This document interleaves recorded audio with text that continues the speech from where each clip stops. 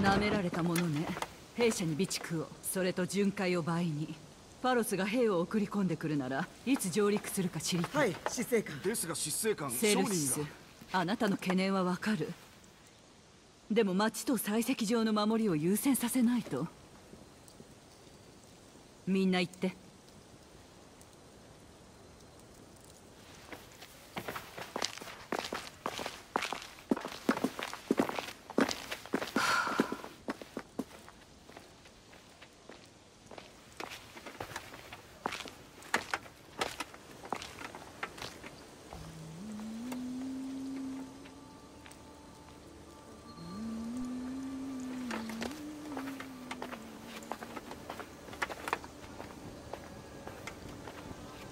会合は終わりよ。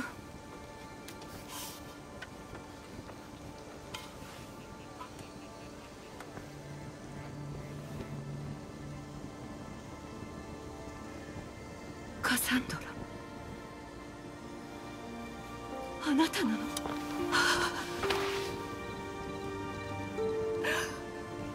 目を閉じると今でもあの時のあなたが死んだとばかり思ってた。アレクシオスは生きてる。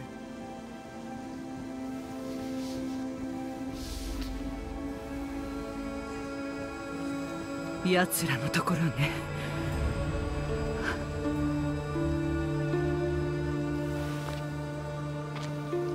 肺の中からやり直したわ。嘘のよう。私の子供たちが二人とも生きてる。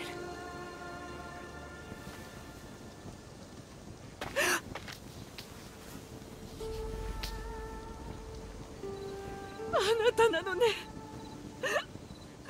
神々のいたずらじゃない。ああ、そうだよ。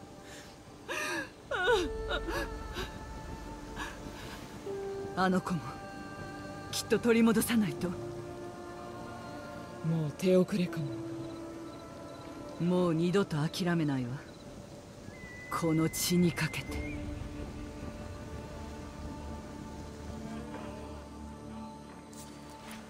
どうして？たくさん聞きたいことがある。お互いにそうでしょ。聞いてみてちょうだい。できるだけ答える。本当の父さんのことを知りたい。なぜそれを？聞いたんだ。ニコラウスに会ったの？ああ、メガリスで。ニコラウスはスパルタの責務でがんじがらめになるまでは確かにあなたの父さんだったわ。一体どういうことなのか教えてくれ。あなたが真実を知らずに済むよう願ってた。でもコスモスの門徒を止めるなら知っておくべきね。どういう意味だ？彼は私を見出したの。ニコラウスと知り合う前よ。彼とはずっと音信不通。何なの？パロスの兵士が入り江に上陸しました。12人ほどの小さな部隊です。そんな。ティモ、兵を集めて。続きはまた後でよ。何があったんだ？武器は使えるわよね。前よりはマシになってる。じゃあ来て。誰が攻撃を？湾の向かいのパロスよ。シラノスは大理石の貿易を独占する気だわ。なぜ今？バロスとはずっと揉めていたの。攻撃は予想してたけど早かったわね。おしゃべりの時間は終わりだな。忠誠心は好機が来れば忘れ去られるもの。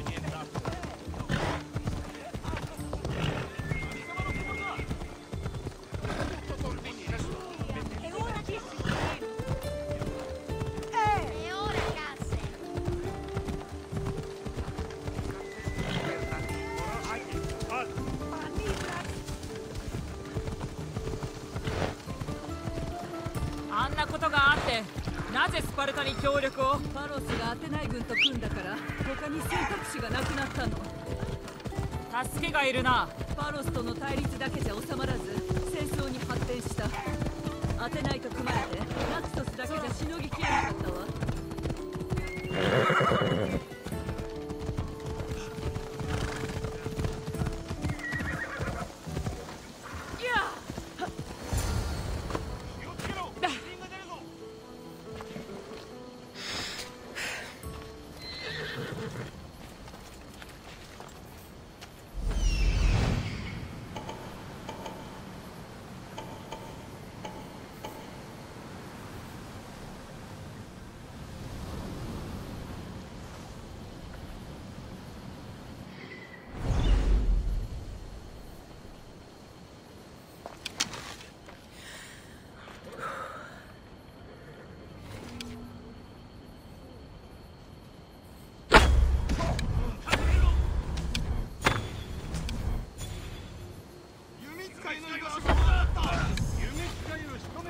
や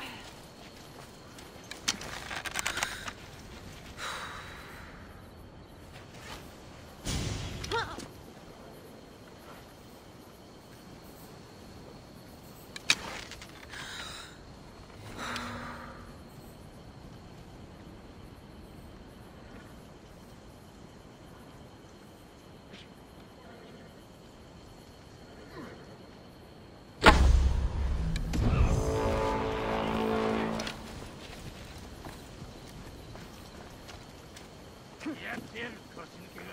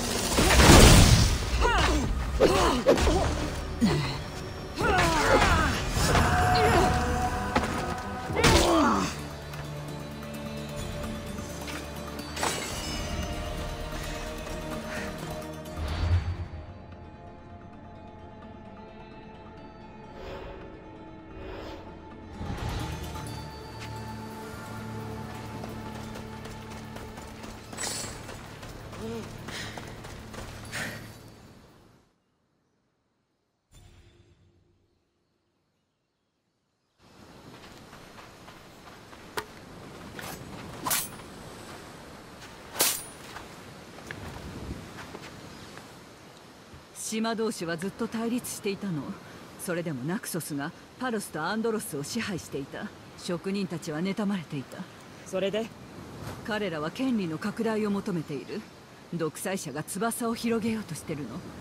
そんなものもぎ取ってやるけれど、奴らは相手が誰か分かって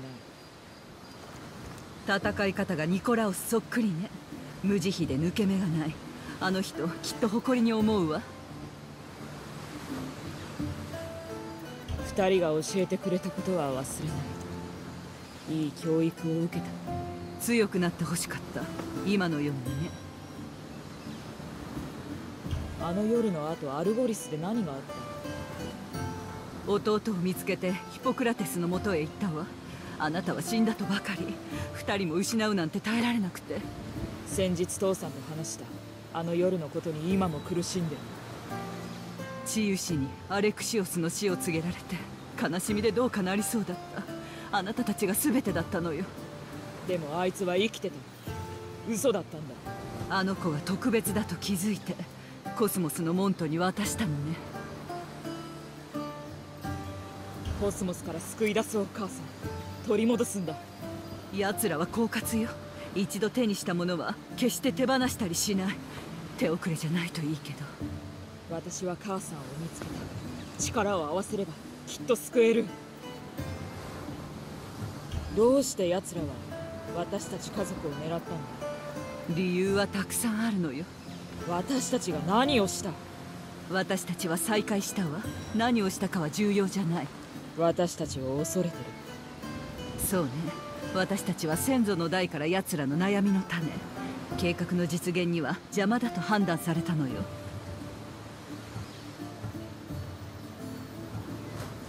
私たち家族を恐れてるなら再び一つになって奴らの脅威になればいい。大勢が奴らを止められなかったのよ。私たちは違う。別の誰かが失敗しても私たちならやれる。母さんはスパルタを去っただろう。どういう経緯でこの島に？あんなことをしたニコラオスのそばにはいられなくてスパルタを去るしかなかった。なぜここなんだ？壊されそうなこの島を守った時導く立場に選ばれたわ。人を助け何かを育てられると思ったの。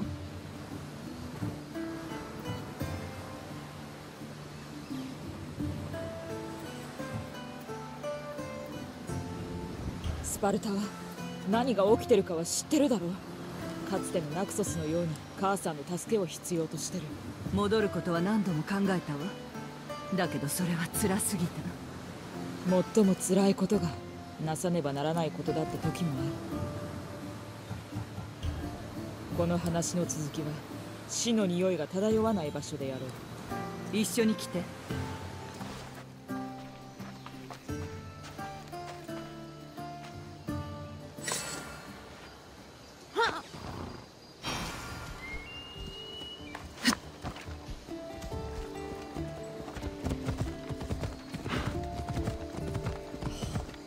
美しい島だな。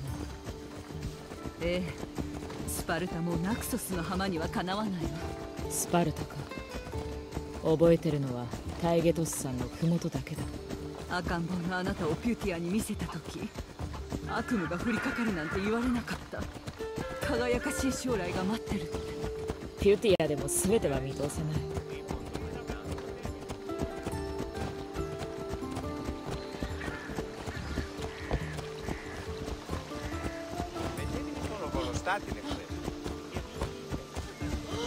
将軍は素早かった。あの警報とか。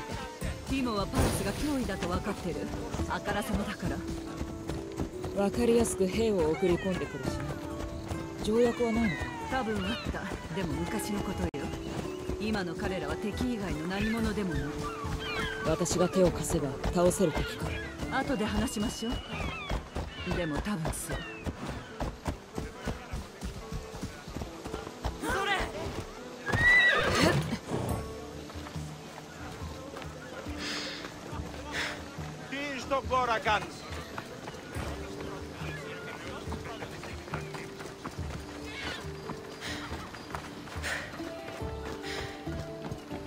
順調なようね、エヴァンドロス。もっと寄付がなければ荒れ果てたままです。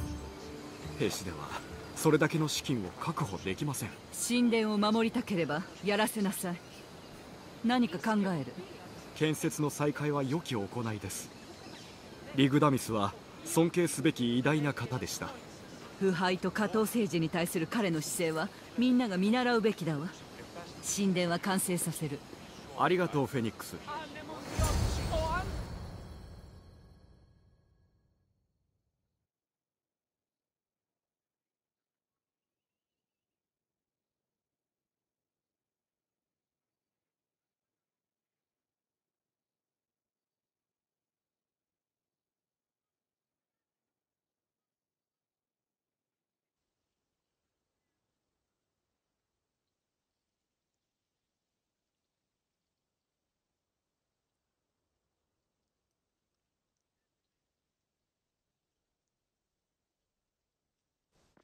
今日は本当におかしな日。でもいい日だ。これまでがひどすぎた。私もだ。あなたは素晴らしい女性になったわ。でも重荷を背負っているのがわかる。母さんを見つけて軽くなったよ。嬉しい。神々はなぜ今再会させたのかしら。きっと家族がお互いを見つけ出す時だと判断したんだ。みんなが再会するにはアレクシオスを見つけて奴らから救い出さないとね。コスモスは苦しみの根源だ。私たちが動かなければより多くの人が苦しむことになる。スパルタを出てコスモスとのことは忘れたわ。今はナクソスのことで手一杯。手伝わせてくれ。私たちでナクソスを守ろう。そして一緒に奴らを追い詰める。ミュリーネ様、間もなく主演が始まります。そうだった。ごめんなさい、忘れていたわ。馬の用意を。すぐに出る。主演だって？強力な指導者が事態を把握していると示すの。時々でも世間に強い顔を見せないと、その下に混乱を抱えていてもね。コスモスを止めるのに協力する。その前にナクソスが私なしでも立ち行くようにしないと。何がいる？パロスへの対処が必要よ。奴らの足場を崩す。追い込まれて無謀な選択をしたところを叩くの。どんな手を使って？パロスの艦隊との交戦に持ち込み壊滅させる。でも提督のユーネアスが行方不明なの。船で和平交渉に出港したきり戻ってこなくて。心配ない。私が見つける。私は主演に出るから用があれば来て。その時はあまり周囲を威圧しないように。